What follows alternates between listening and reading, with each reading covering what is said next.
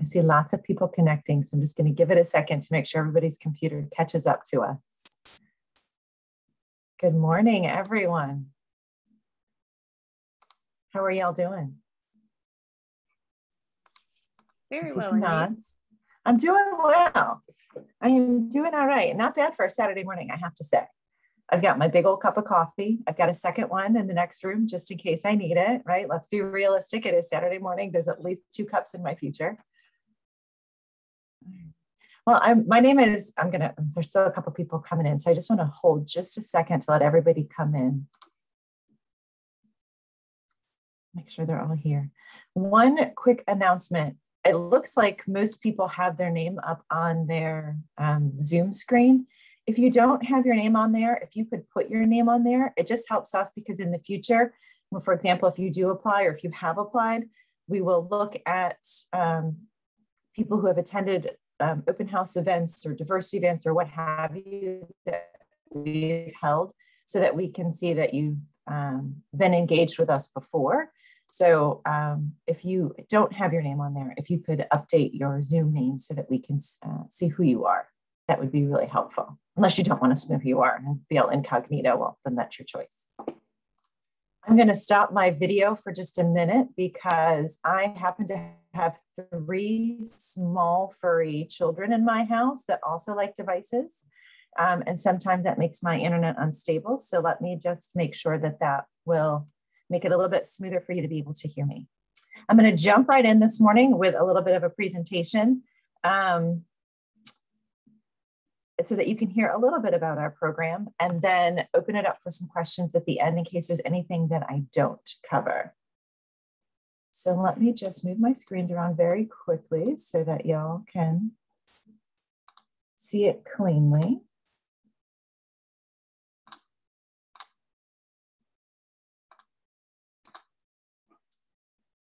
All right.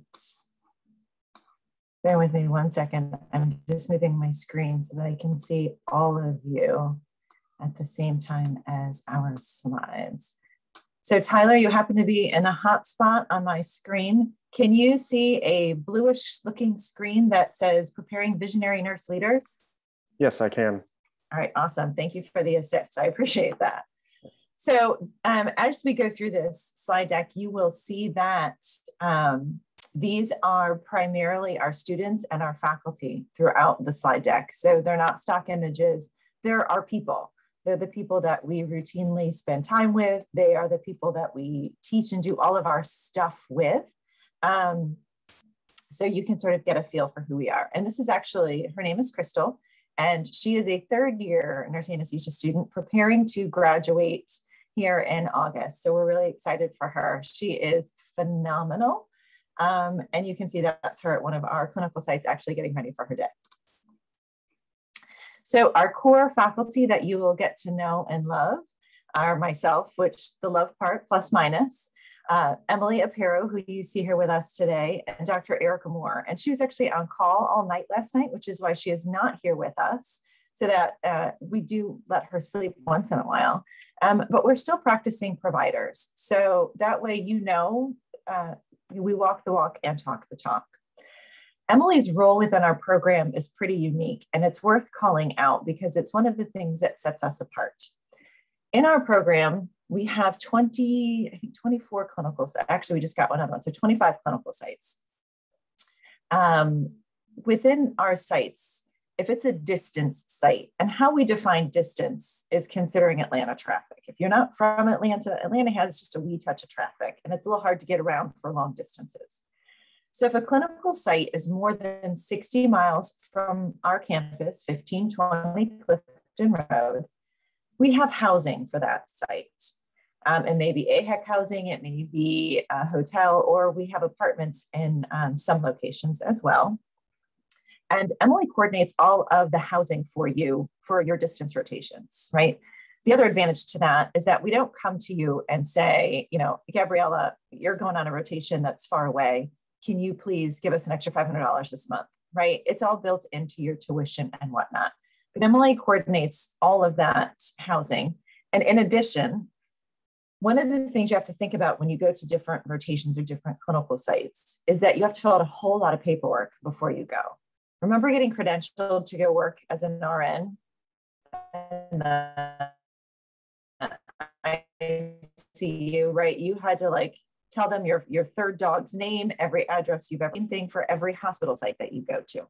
And so Emily actually takes care of all of that. Emily has an incredible dossier for every single person.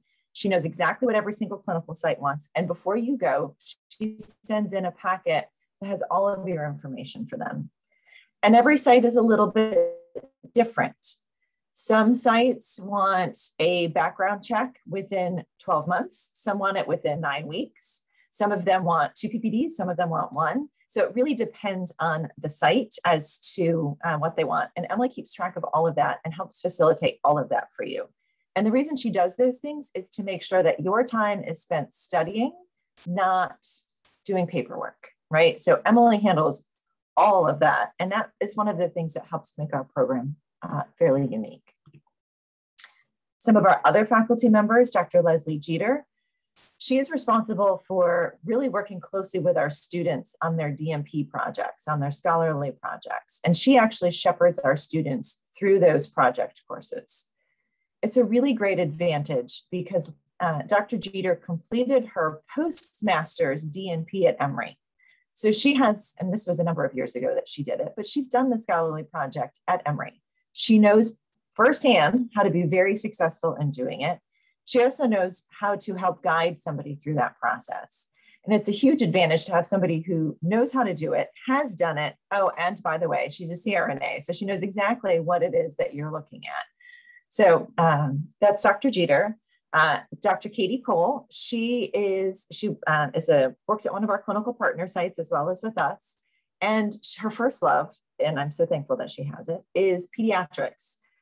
Little people are not my jam. I don't spend a lot of time taking care of little people. In fact, I try to avoid them, except my own. I don't call Child Protective Services. I do love my children, but she is great at pediatrics. And she's one of the go-to people in her practice for pediatric anesthesia. And that's great because I can't teach you that expertise. I would be reading the book and regurgitating the book to you, but Dr. Cole can really give you the lived experience. Now she takes care of plenty of adults as well, but she is a phenomenal pediatric clinician as well. And then Dr. James McLeod, he was actually a chief CRNA here at one of our Atlanta hospitals prior to us being able to woo him away to our team. And he has had a robust cardiac practice for a number of years.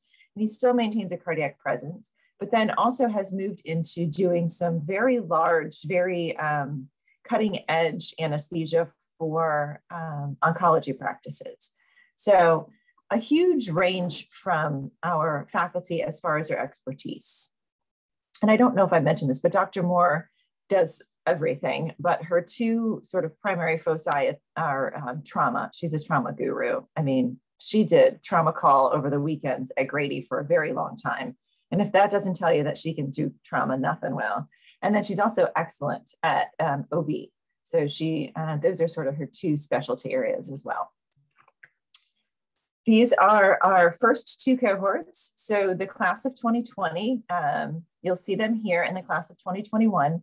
These were smaller cohorts. These were only cohorts the size of 10.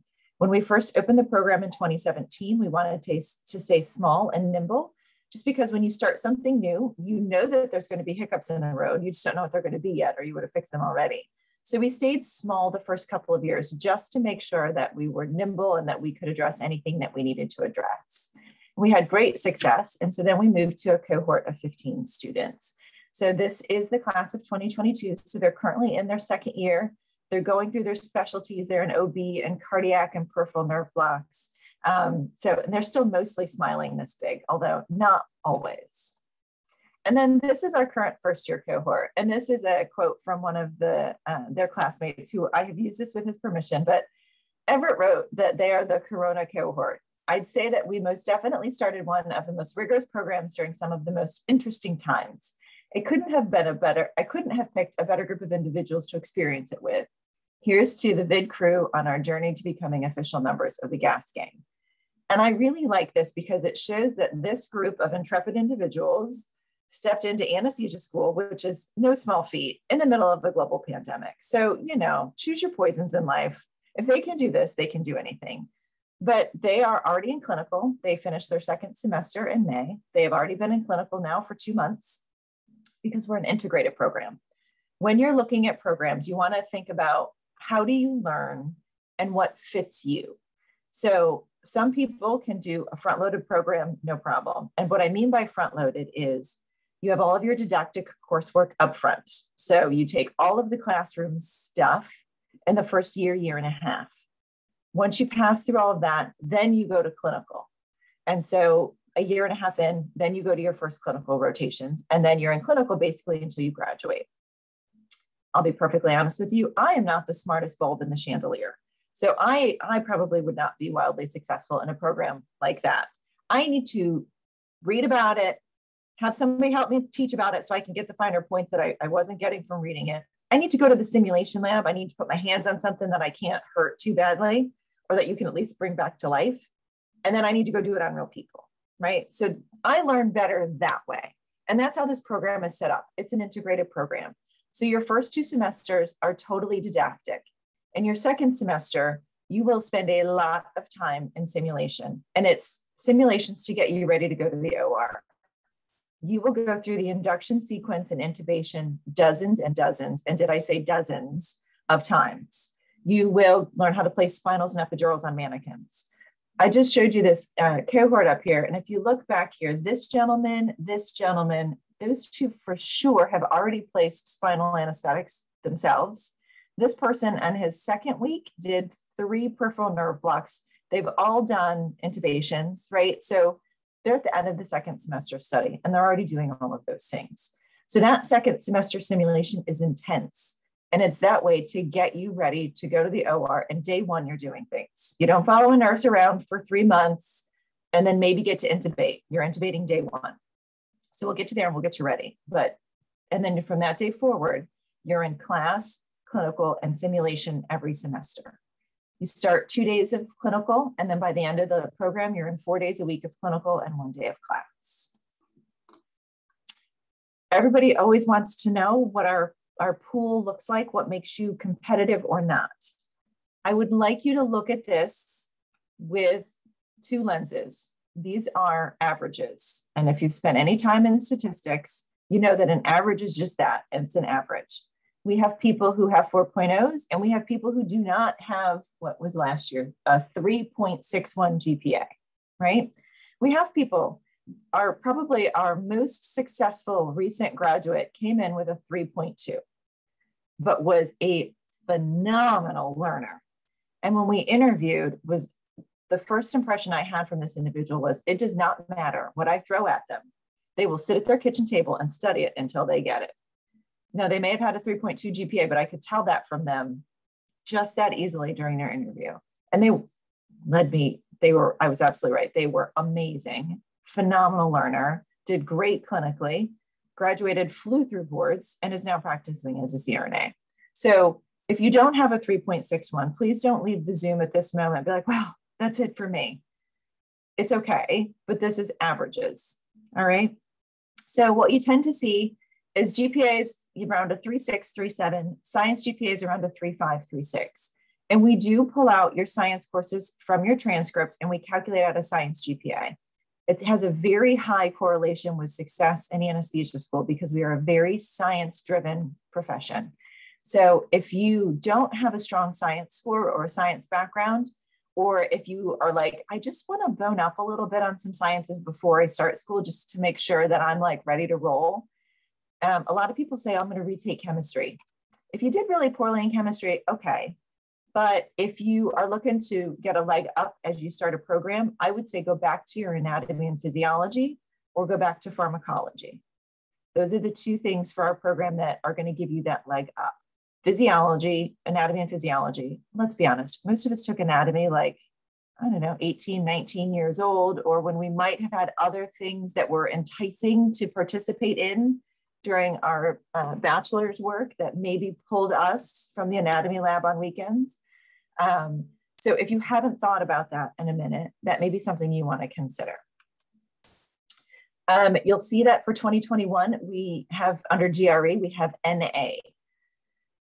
If you do some reading, you'll see that GRE scores don't tend to be indicative of success in graduate school. That was something that was required by our admissions group. And then as we followed our metrics and we looked at how people were doing from a GPA perspective in our program, how they were doing on the pre-board exam, and then how they ultimately did on boards, there was near zero correlation with the GRE, right? So your ability, surprisingly enough, to do high school geometry will not demonstrate your success in our anesthesia program. So we got rid of the requirement. All right, if it's not going to help us say that you're going to be great and amazing in anesthesia, there's really no point in having you do it other than to jump through some sort of fiery hoop. And we're not really into all of that craziness. So no GREs required. Average age, late 20s, although we definitely have older and younger. Our male to female ratio in the incoming cohort is 10-5. About 40% of our candidates have come from out of state. And you can see the number of applications that we've gotten over time. If you look in the first year where you see XX applications, at that point we were doing rolling admissions. So it's a little bit harder to pin down the number because we rolled through them and it was either put them in an interview pile or the number I was going to put up there, given that I wasn't always here for those. So that's why it's an XX. I didn't want to give you incorrect information. So what does our curriculum look like? So your foundations courses, they're the 3 Ps. Everybody has to do them. Advanced physical assessment, advanced pharmacology, and advanced pathophysiology. You will take these courses most times with other APRN specialty students, so nurse practitioner or midwifery students. And then we'll take each of those. Those are essentially survey courses, 30,000-foot broad survey courses. We will then dig into each of those substantially further. So then if you look at the science category, first semester, you have chemistry and physics. A lot of that are the principles that you're going to need for your pharmacology class, as well as for things like how does the anesthesia gas machine work? How does air flow through the lungs for physiology? Those types of things. Your pharmacology for anesthesia, you're going to know more about propofol than you ever thought possible, right? We're going to dig real hard into those medications that are going to have some sort of impact for you in your anesthesia practice. And then advanced pathophysiology, that's actually a 2-series course. So it's over your first summer and your second fall. Your first summer, we do cardiac, vascular, and neuro. And then in the fall semester, we do all of the other subjects. But we dig hard. So you will literally spend 3 weeks on nothing but respiratory physiology, and you will know why you take every breath you take down to the cellular level. It's pretty intense, but it's a lot of fun. And there are times when you walk away from that course, honestly thinking, I did that for a really long time. And that's the reason why we did that. That's pretty cool, right? Do you know why you need to drink more water in the winter when you're outside? Because of that cold weather and thinking about atmospheric pressures and evaporation within your lungs because of the change in temperature, right? All those things are really cool, but you'll go through all of that. And then under anesthesia, basic and advanced principles. Basic principles is in that second semester. That is what I lovingly call anesthesia 101. You're going to the OR at the end of this semester and you're going to be amazing. So that's where you learn to do the spinals and the epidurals and the induction sequence and emergence and what is in that case and how do I do all this regional stuff. And so it's a pretty intense course. It's 5.5 hours every Monday morning. And we dig into, I'm going to get ready to go to the OR. Now that's the didactic portion, 5.5 hours in the morning on Monday. And then you're in sim on Tuesdays. And you'll spend over 100 hours in sim in that semester alone, getting ready to go to the operating room. And then from there, you move into advanced principles, right? We're going to talk about thoracic anesthesia and double lumen tubes and placing bronchial blockers and how do I run my bronchoscopy and doing all of those skills. We're going to move into peripheral nerve blocks and you're going to do peripheral nerve blocks. Then we escalate, we do peds, OB, neuro, cardiac, so on and so forth, trauma, burns, all the way across the gamut until the day that you graduate, you're covering specialties. Your transformation courses, those are what people think of typically as DMP courses. So you've got your quality improvement, your systems thinking classes, health policy, equity and law, your professional practice, your scholarly project courses as well, which we had talked about. Dr. Jeter will help shepherd you through along with your other CRNA faculty.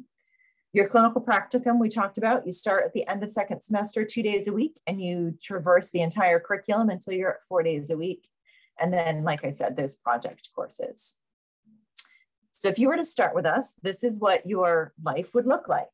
So your first semester, you have 5 classes. It is not for the faint of heart. However, once accepted, if you want to take a course or 2 ahead of time, you can certainly do that. So both advanced pharm and advanced patho, we could help you enroll in advance. So if you wanted to, take it while you're still working full time before you actually started in the fall of 2022, so you only had 4 courses, we can certainly do that. But you've got advanced pharm, advanced patho, those survey courses, and chem and physics with us. And then the courses that have the D on it are actually DMP courses. So this is your systems course and your analytics course right here in this first semester. Notice in the second semester, it's a different color, it's green. And the reason it's a different, that is because we are having you go all in on anesthesia in this semester so that you can really focus on your anesthesia skill set in order to be ready to go into the operating room. And I'm going to pause for a quick sip of coffee. I told you that was going to happen. So in that second semester, we really want you to focus on being ready to go to the operating room. So you're going to be over 100 hours in simulation. And I don't know if you did simulation in your bachelor's work, but a lot of times in those sims, it was 7 or 8 of you as students and 1 or 2 faculty. It's sort of, we flip the switch on that quite a bit in our anesthesia sims. It's usually one of you, sometimes 2, and 3 to 4 faculty members.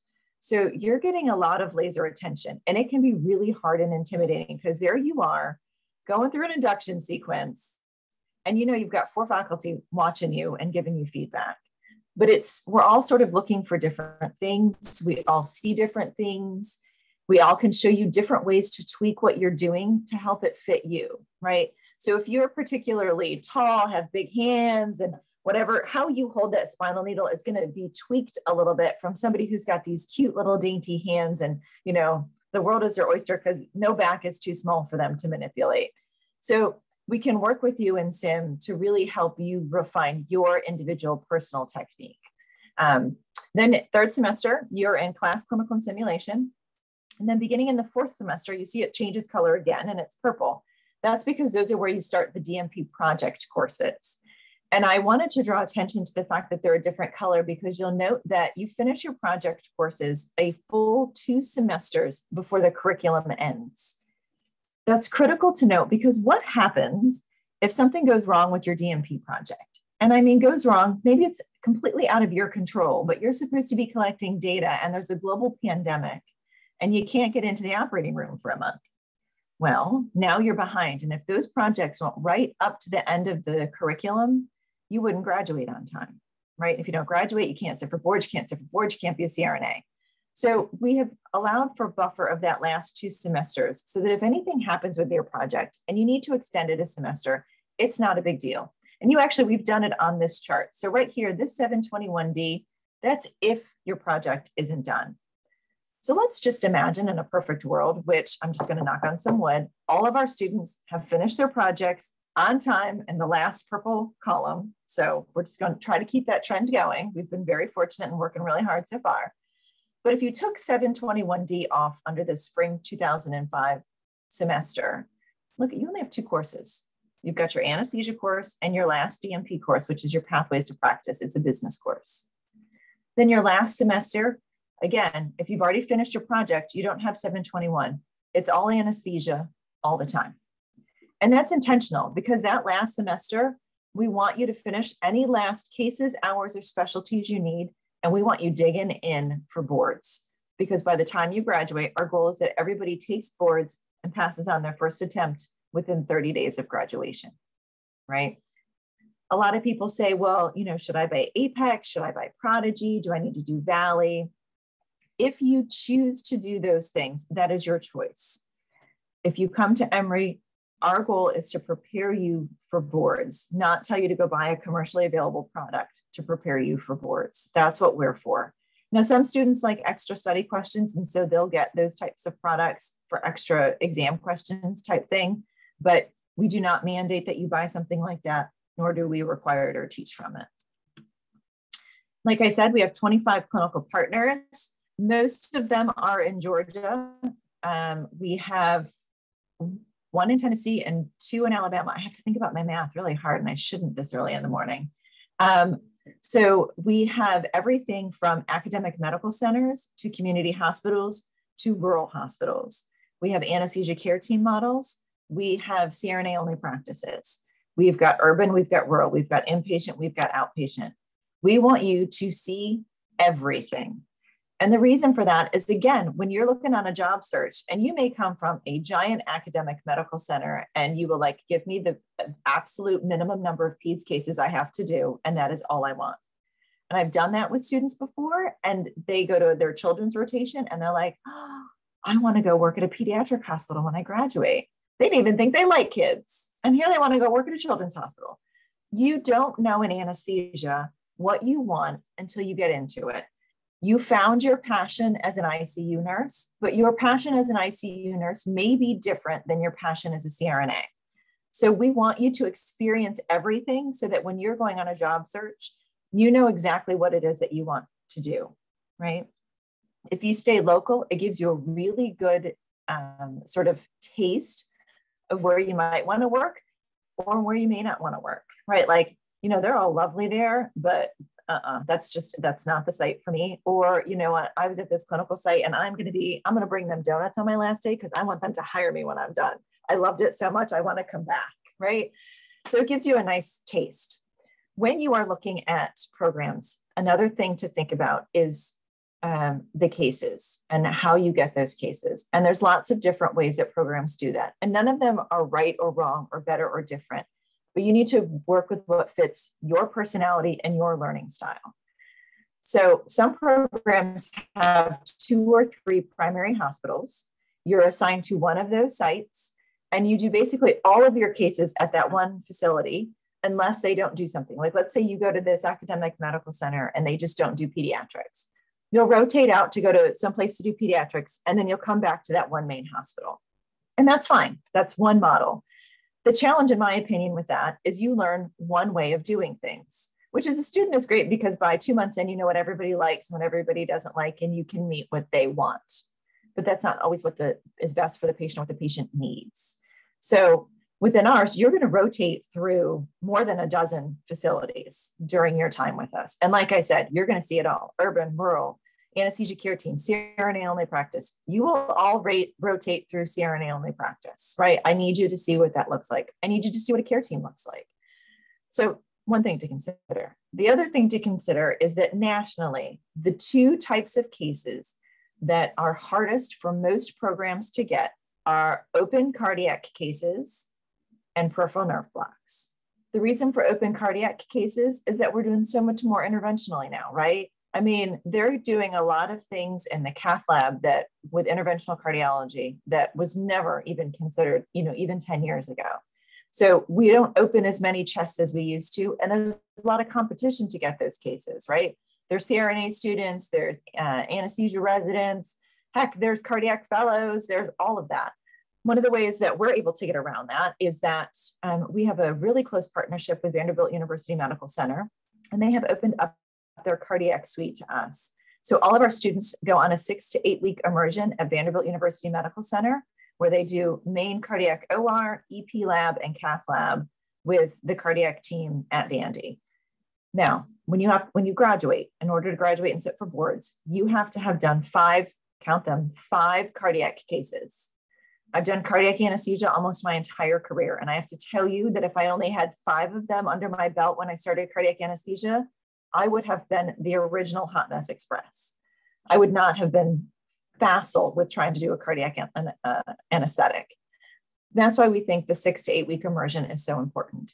Even if your goal in life is not to do cardiac anesthesia. I promise you there will be some time in your career where you have a patient who is either a cardiac cripple or you get thrown into a cardiac assignment because you're the strongest practitioner they have and there's no one that does cardiac regularly. Surprise! So you will have the tools to be able to do that, right? You'll have way more. Most of our students have 45 to 50 cardiac cases by the time they're done, not 5.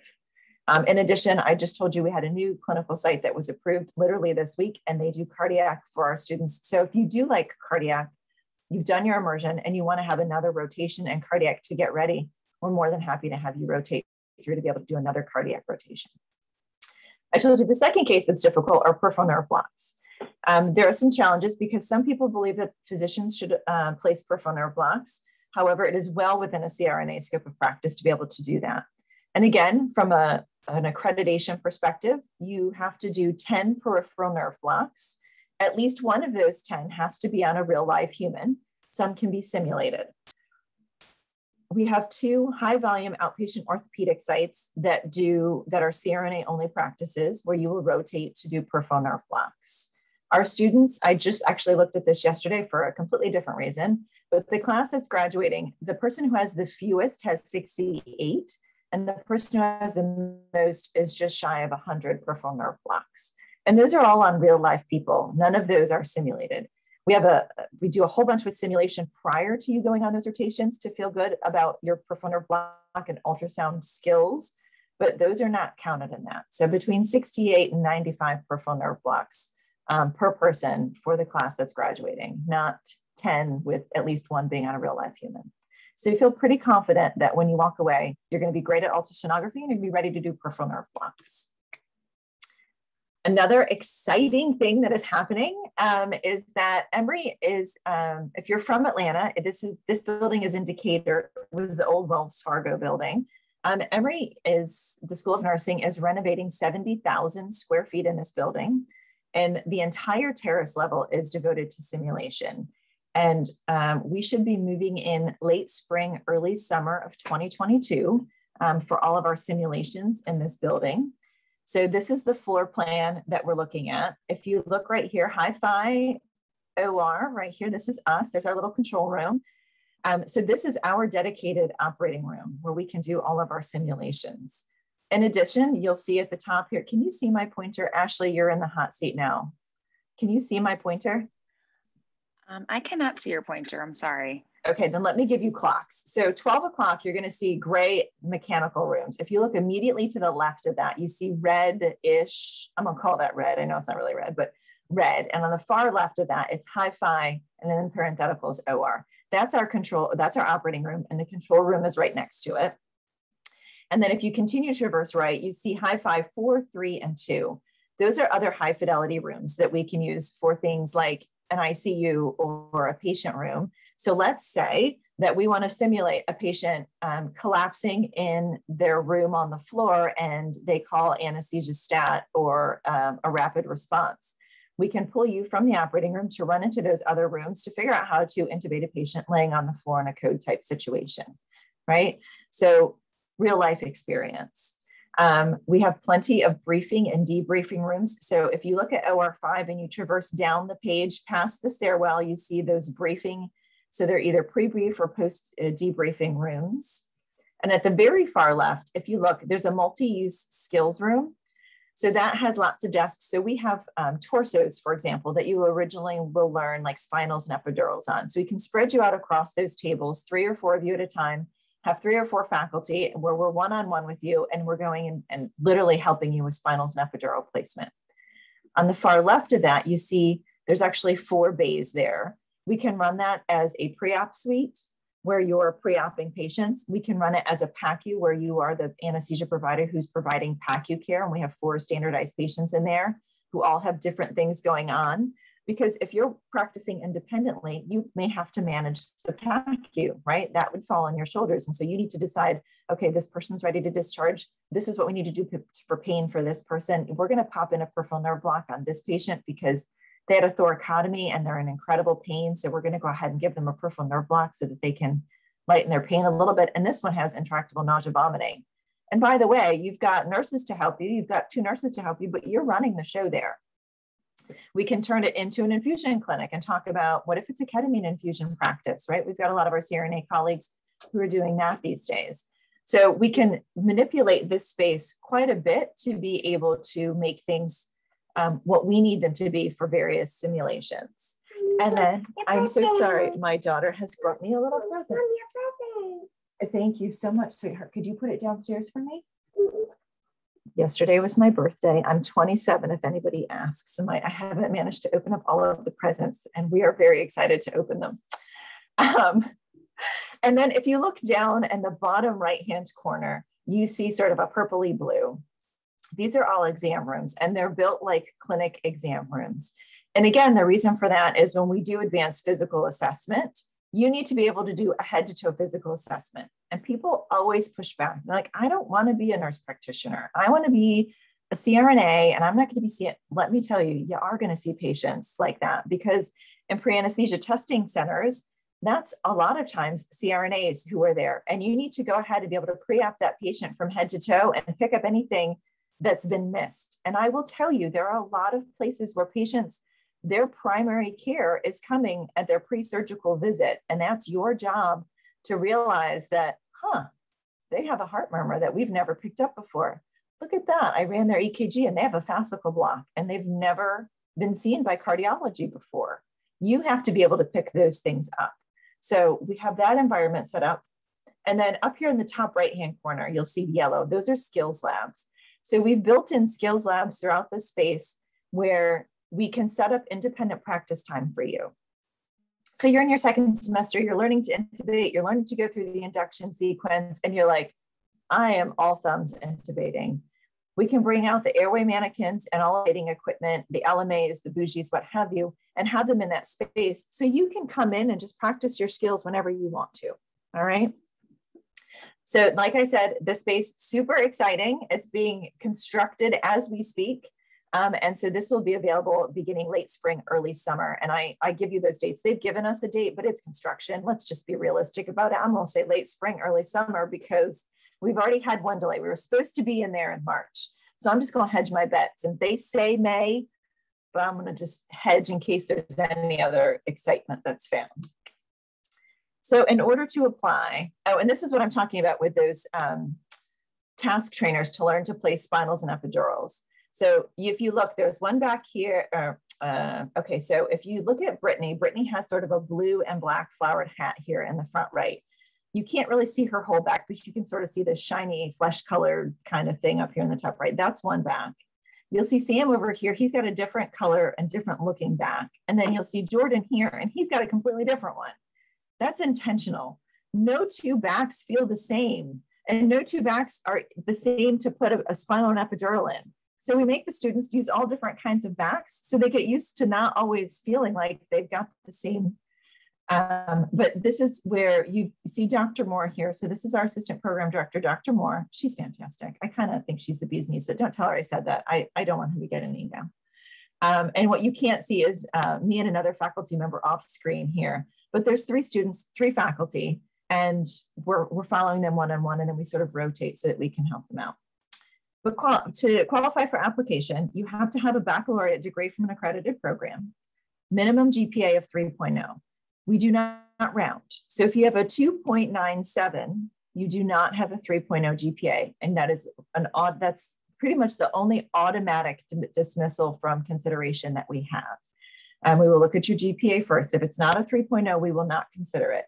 Now, if you have a 2.97 and you go back and you take some graduate level science courses and boost that GPA above a 3, then we will look at your application, okay? But we're very clear, we don't round up for that. You have to have an RN license, and you have to be able to get a Georgia license. You can't, I'm not even sure what you would do to have the State Board of Nursing tell you you're not eligible to have a license in Georgia, but if that's happened to you, A, let me know what that is so that I can use that as an example. But 2, you have to be able to have an RN license in Georgia. You need 3 letters of recommendation, and we're very specific. You must have one from your supervisor, your nurse manager, or whomever that person is on your ICU who gives you your annual review. It can't just be the charge nurse unless your charge nurse does your annual review. It needs to be, it may be an assistant manager, it may be a manager, depending on how big your unit is. or what their dynamics are, but whoever gives you your annual review is the person who needs to fill that out. We need one from your baccalaureate work, from your academic work. This is not, let me repeat this is not your nurse educator. This is not the clinical nurse specialist on your floor. We need somebody who's seen you or worked with you in the academic setting and can speak to that there. It can be a faculty advisor from your baccalaureate work. It can be a professor that you got along well with and did well in their course. It can be an assistant or associate dean that you were friendly with when you were in school, any of those things, but they need to be able to speak to your time as a student. And then the third one is your choice. And we would strongly encourage it be somebody that can tell us why you're going to be a great candidate. Now, sometimes we get letters from, let's say, family friends. Now, it's one thing if somebody says, and Elaine, I'm really sorry, I'm gonna put you on the spot because you're in the wrong spot and you're sneezing, bless you. Elaine may have somebody who is like, I have known Elaine since she is 12 and she drew the most beautiful rainbows when she was in kindergarten, clearly an overachiever. That's one type of letter. We can also get a letter that says, you know what, she has shadowed me in the operating room for 3 months on her own time to really make sure that she understands the role of nurse anesthesia. She understands what she's getting herself into. This is a profession that she wants to be in. She asks great questions. She comes prepared, right?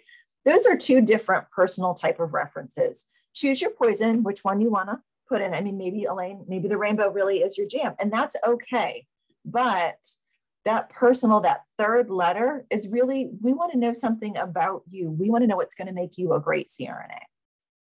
We do need your official transcripts from everywhere. If you have gone to 17 schools, maybe taking one class at 16 of them and of the bulk of them at the other one, we need all of them. We do not need your high school transcript. People ask that quite often. We don't need high school. Anything after high school, we need, all right? 1 year minimum of critical care experience. You can apply before you have that full year, but you have to have the year before you would start the program. And it does have to be the equivalent of full-time experience. So if you have been working maybe 20 hours a week critical care and 20 hours a week of emergency department, then it would take you 2 years to have that experience because emergency department does not count for us as critical care. So 1 year full-time equivalent critical care experience. BLS, ACLS, PALS, we are a little bit flexible with this, although we try not to be too flexible because people tend to get behind. If you come from a pediatric environment and you have PALS, but not ACLS, we can live with that. If you come from an adult background and have ACLS, but not PALS, we can live with that. However, you must have what you don't have if you're accepted before you start the program. You must have ACLS, BLS, and PALS before the program starts, and you must maintain all of those the entire way through. They cannot lapse, all right? We need your resume.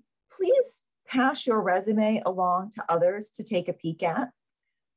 You're gonna want them to look at not only what it says, but how it looks, right? So we're looking at your attention to detail. How is that formatting? Is it kind of all over the place?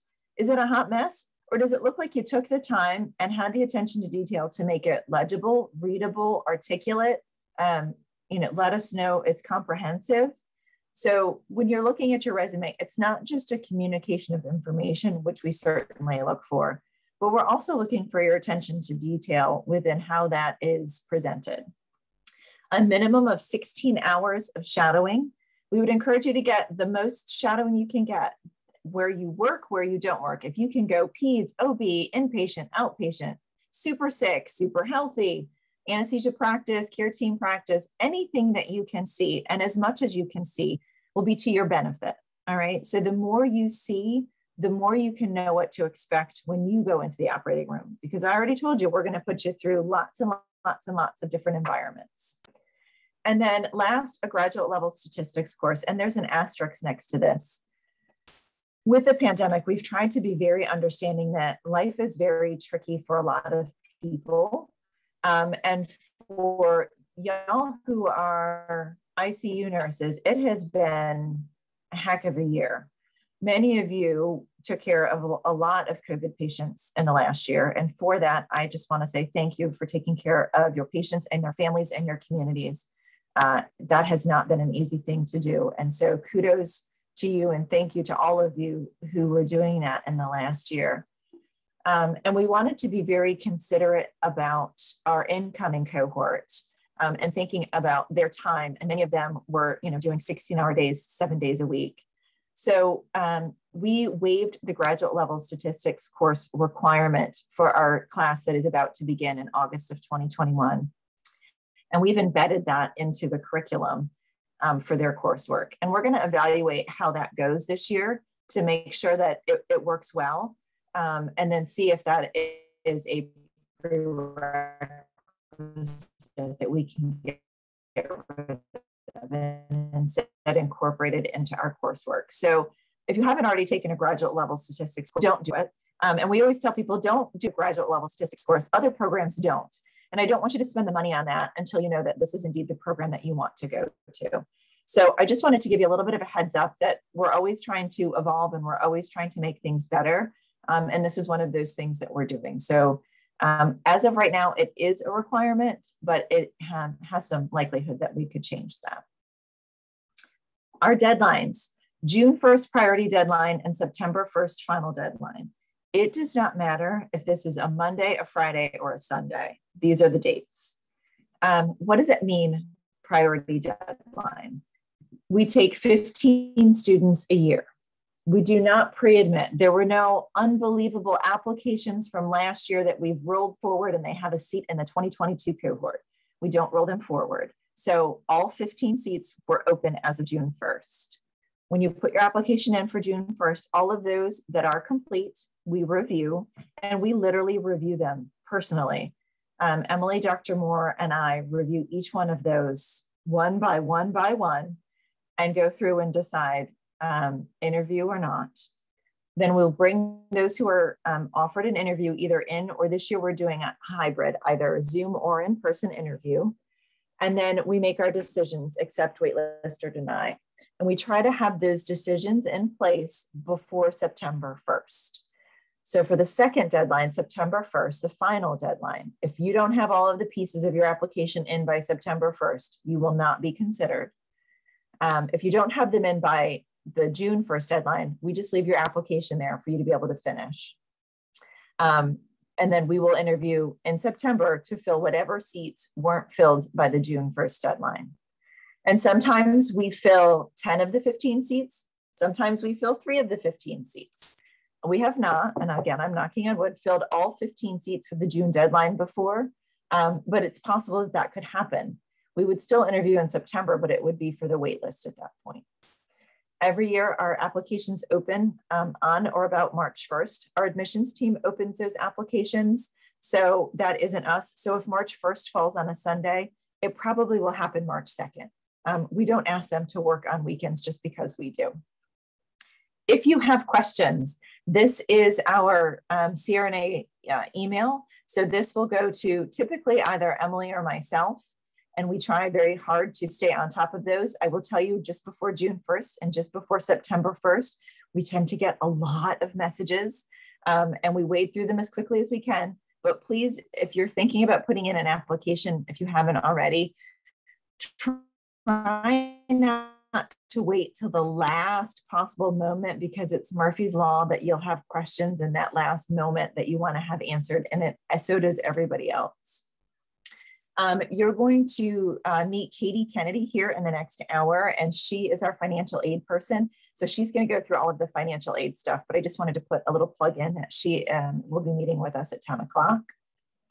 And then if you want to sort of see a life in a day in the life of our students, we do maintain a social media presence. The class that graduated last year shared with me that because I use Facebook and pretty much not a whole lot else, that makes me old. I liked them prior to that moment, but we do have Facebook, Instagram, and Twitter accounts. I will tell you, we're probably most active on Instagram. It seems to be where most young hip folks are. Apparently, I need to up my game a bit. But these are, again, some pictures of things that our students are actually doing. So far left, you'll see Dr. McLeod and Chelsea. She's one of our current first year students. She's learning to tie the surgeon's knot in simulation because you're going to need that when you put in arterial lines or when you're sewing in your central lines. The next slide you'll see is Sierra, and this is he actually is one of our site coordinators and preceptors, and he's also a guru of peripheral nerve blocks, Eddie Thomas, and our student Sierra. Yep, that's a pork butt. And she's, prior to going on her peripheral nerve block rotation, we're very new though, and it's actual, muscle and tissue, which looks like actual muscle and tissue on a human. And we will put things in the pork butt so that she has to find them, and then she'll hold her needle and she'll find them in plane, she'll find them out of plane, so that you're doing it in a simulated environment prior to driving that needle on a human. In the middle, you'll see Kyle. He's actually scanning Brittany, another student. His scholarly project is on point of care ultrasound airway screening to anticipate the difficult airway. So he did all of his training on point of care ultrasound for airway assessment and then wanted to practice. And so we set him up in the sim lab, and the first years were fantastic. They came around like, hey, can you scan my neck? And so he was ultrasounding everybody's neck to see if anybody had a difficult airway. So great practice for him before he started collecting data on patients. Then you'll see Susie. She's actually getting ready to graduate. She's an absolute rock star. You can tell her I said that if you see her. This is actually at one of our clinical sites. So we did a workshop with one of our clinical partner sites with emergency airway cricothyrotomies and central lines. And Susie happened to be on rotation that day, and that was a Saturday morning. So she came and did some central lines with us and some of her preceptors. So it was a nice way to sort of have a collegial environment between some students and some of the preceptors. And on the far right, you'll see Noelle Shaw. She graduated. She's actually going to be probably one of your preceptors at one of our clinical sites.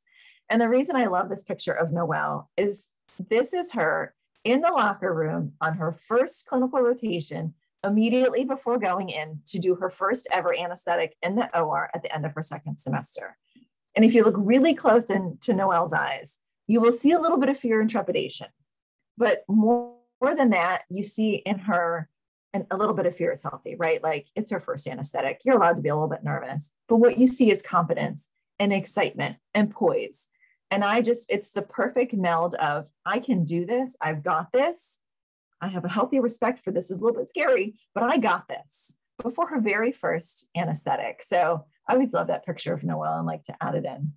So you can see all of our handles down below. And then these are, again, there's Susie on the right, and on the left is Lana. And this is her learning to intubate. So she's in the skills lab and she wanted some extra time to practice. So there she is. You can see the gas machine behind her. We call it a blue bell, regardless of the color, which throws off our simulation people sometimes because we still call that red thing the blue bell. But there they are in simulation. So what questions can I answer for all of you? What did I not cover that you want to know?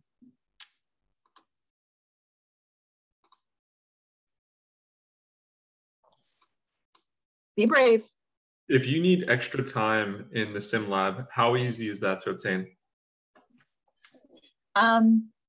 Well, once we have the new simulation site up, it's going to be very easy.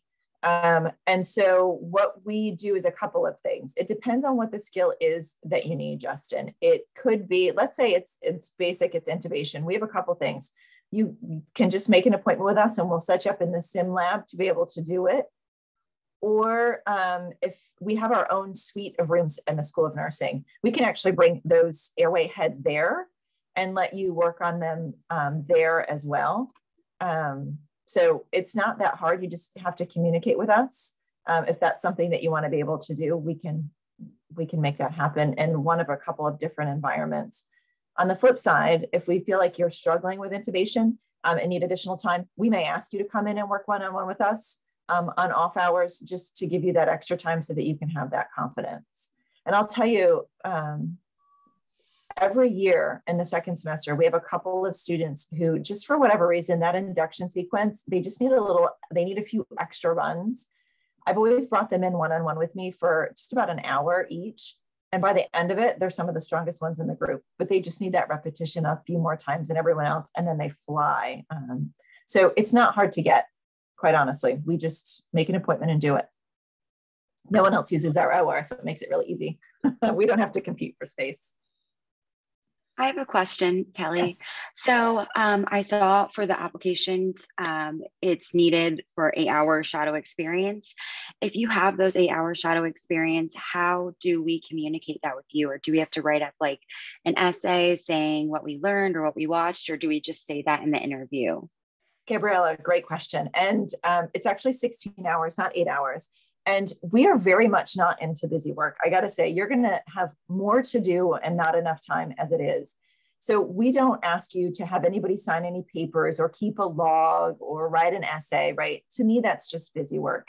When you come for an interview, we will talk to you about your shadowing experience, right? We'll dig into that a little bit and talk about those experiences. So that helps you to jot down some notes to help you remember it. That's totally fine.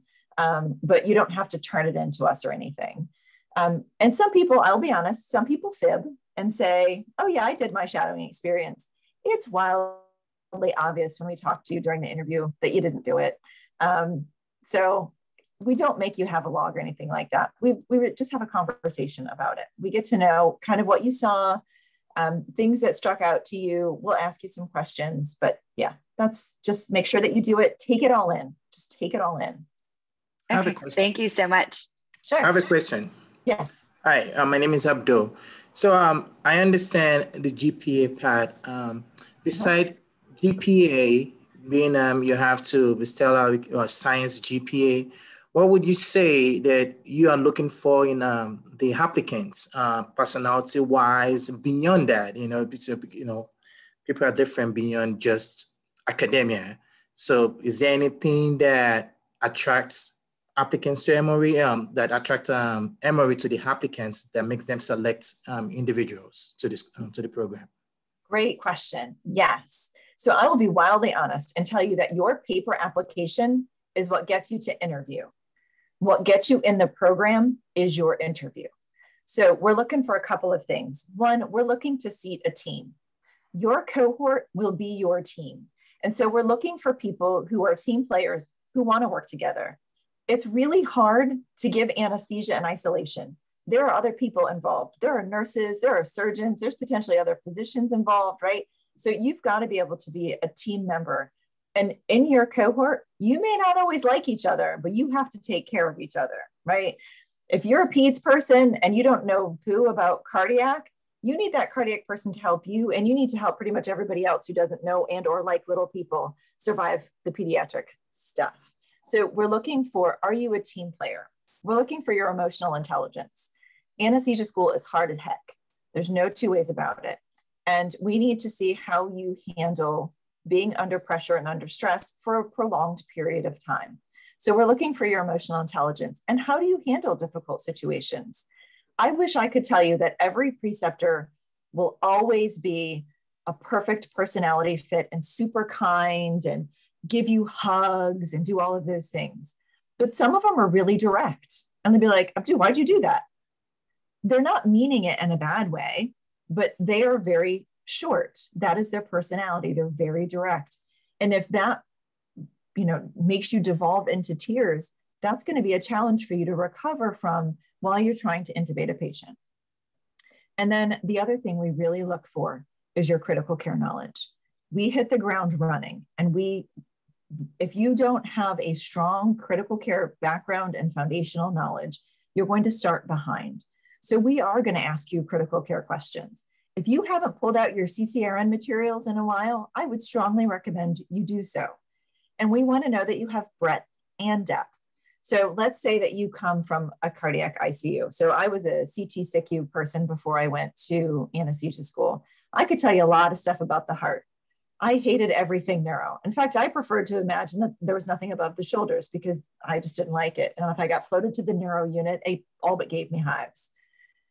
If I were going to interview me, I would ask a bunch of cardiac questions, right, to make sure that I had a really strong depth, because that's the kind of ICU that I come from. I would then ask about some neuro questions, because I know that's not your specialty, but do you have the critical thinking skills and the strong critical care knowledge to answer those neuro type of questions? Do you understand when you're doing something for a patient, why you're doing it? Please don't ever come into an interview and get asked a question about the ventilator and say, oh, I don't know that. Respiratory therapy manages the ventilator. I understand that they manage the equipment, right? That metal box, but you're managing the patient. If you don't understand how they're being ventilated in the ventilatory strategies, how are you giving them comprehensive care, right? The respiratory therapist is pushing the buttons, but you should be dialoguing with them and knowing what those different settings are and how it's affecting your patient and their saturation and their atelectasis and. Does that answer your question? Sorry, Yes. It was a little long-winded, but that's what we're looking for in an interview. And how Thank you you. respond to those in interviews is going to be what gets you in. Thank you. Yes. Emily, I'm looking at you to make sure. Oh, there's Katie. Do we need to change or can we all just stay put or what do we do? So technically we have a separate Zoom link, I believe.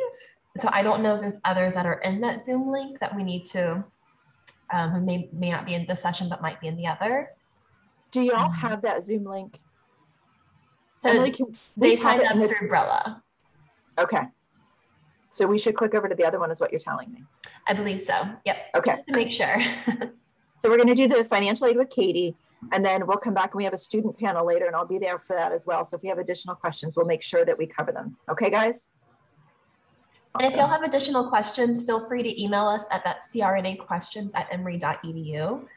Again, we're kind of in the midst of applications at the moment, so our reply might be a little bit slower than normal, but we will get back to you if you have any questions.